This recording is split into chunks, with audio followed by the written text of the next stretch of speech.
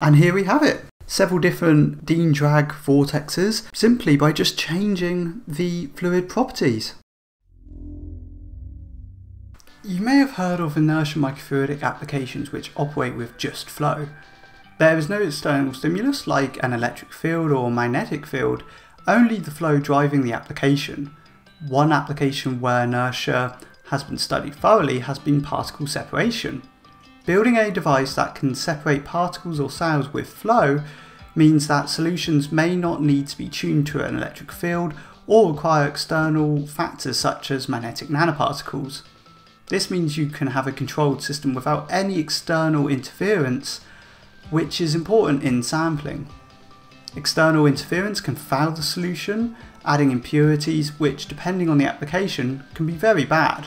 One example is the recent postdoctorate I worked on.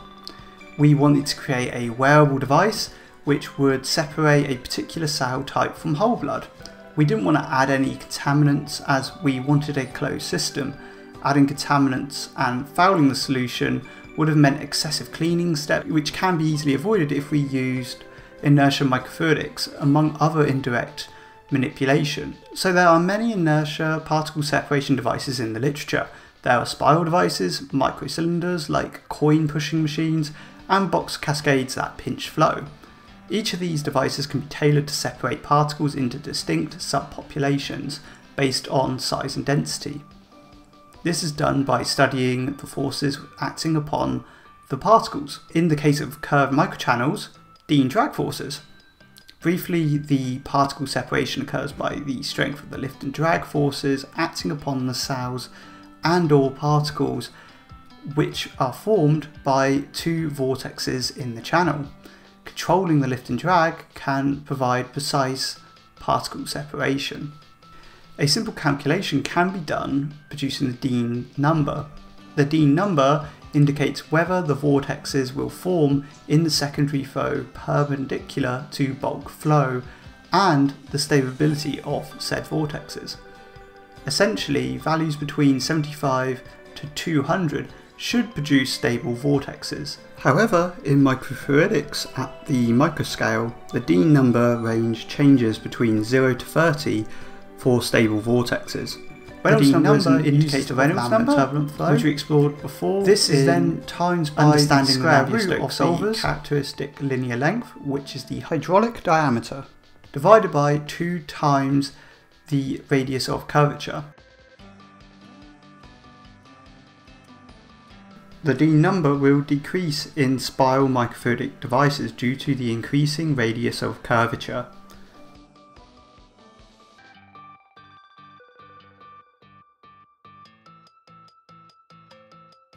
The full effect of vortexes on particles will be understood with Lagrangian Particle Tracking, which we will explore in part 2. In this example, we are focusing on a curved microchannel with a fixed radius of curvature. To calculate the Dean's number, we need to first calculate the Reynolds number, which is 4.55, and adding the additional terms for Dean number, we achieve a value of 0.77. The Dean's number would become smaller if this was a spiral expanding outwards. So how do we model flow?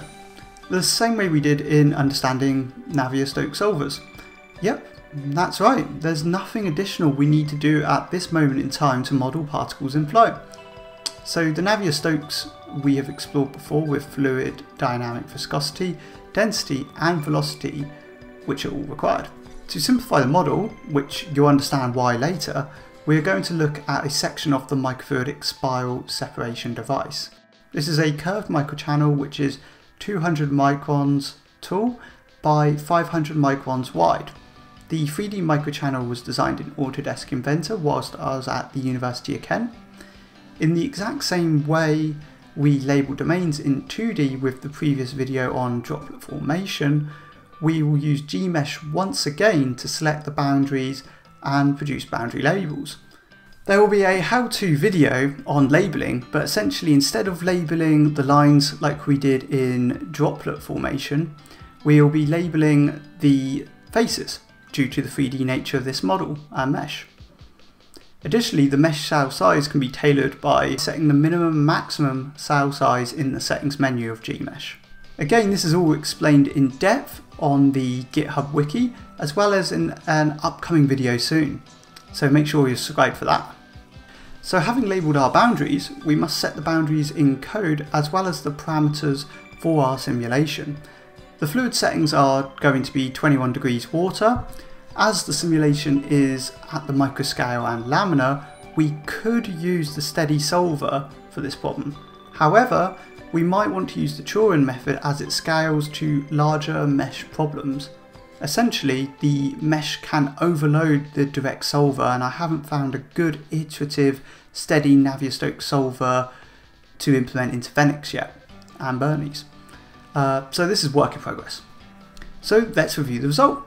And yep, this is very similar to flow around the cylinder, but without the cylinder at the microscale, so laminar flow. That makes sense as this is a simple Navier-Stokes solution. So let's make a cross-section cut to see if there is any secondary flow. Ah, right. There is only the dominant flow towards the cross-section. So we need to minimize this y-axis vector so we can view the xz cross-sectional vectors, the secondary flow. We can do this easily in PowerView by selecting the surface vector field from the drop-down menu whilst we have highlighted the cross-section filter.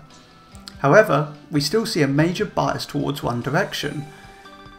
Interestingly, the way the flow is heading. Well, actually that makes a lot of sense. Simply, if you remove the dominant force, you'll be left with the xz axis cross-section secondary flow, which is exactly what we want.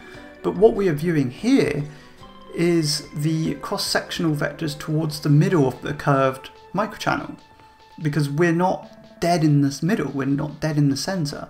So we need to find the place on our microchannel where we can minimize this vector bias. Well, that'll be the middle of the channel in relation to this plane. This can be incredibly fiddly to find. In theory, we can use the ruler command, measure the minimum and maximum points of the mesh in the plane, and calculate the middle point. However, it can still be really tricky. So minor adjustments near the middle, and finally we should have something like this. Here we can see flow vortexes at the top and bottom of the channel. This is very important. This is our Dean drag forces, and this is how we lift and drag particles for separation. So one additional test we can do is increasing and decreasing the velocity in our simulation to see whether the Dean drag forces change, either the shape of the vortexes or the size of the vortexes. So I set the velocity 10 times slower and reran the solution. Interestingly, there were vortexes, but they were lacking the vector strength, obviously as we decreased the velocity vector, as well as the vortexes appearing unstable. This makes sense due to decreasing the Reynolds and therefore decreasing the Dean's number. To test whether the instability was due to flow velocity or the Reynolds and Dean number in general, I investigated increasing the fluid viscosity, and while it looked very similar to decreasing the velocity. So much so, I felt I had to show both on screen to prove there are slight differences in the stability. Here we see similarities, but the velocity magnitude is an order smaller in the decreased velocity. Again, this shows instabilities in the secondary flow, likely due to the low Reynolds and Dean number. Next, I increased the Reynolds number slightly by increasing the fluid density. The increase in Reynolds number will increase the Dean number. As shown, the model had very stable vortexes which appeared to migrate to the left hand corner and the bottom right hand corner. This could be due to the increase in density or the geometry of the channel where further tests are required. The migration of the vortexes could signify the presence of secondary vortexes to the vortexes already in the channel. Within this model, there appeared to be a good relationship between Reynolds and Dean number, with stability of the vortexes within the curved microchannel. Further tests are required to define the upper Dean limit, likely a Dean number around 30 according to the literature, where the lower Dean number is likely 0.2 for this model. The lower limit will change depending on the model due to the geometry of the channel, affecting the hydraulic diameter as well as the radius of curvature in the Dean number equation. Also, we may be able to build tolerances into our model where separation can be carried out over a velocity range and still select our desired subpopulation of particles or cells. So to conclude, we've shown that BERNAISE can be used for modelling Dean drag forces. This is great if we want to calculate how our particles will be separated, and as a proof for the next step of our simulation, which is simulating particle separation around a spiral microfluidic device. Centering the mesh model would have made it easier to find the cross-sectional vectors, otherwise it is very difficult to find on a curved or spiral microfluidic device. Interestingly, there were vortexes in all the solutions but differed greatly in the stability and the velocity strength. In this model, I showed that a minimum Dean number between 0.2 to 0.7 is required to form a stable vortex, where the upper limit is likely near a Dean number of 30 based on the literature for curved microfluidic devices. This is quite important when we consider our particle separation, which is dependent on these lift and drag forces. So next video we'll look at how to simulate particles based on their size and density, a type of particle tracking called Lagrangian Particle Tracking. Thanks for watching and see you next time.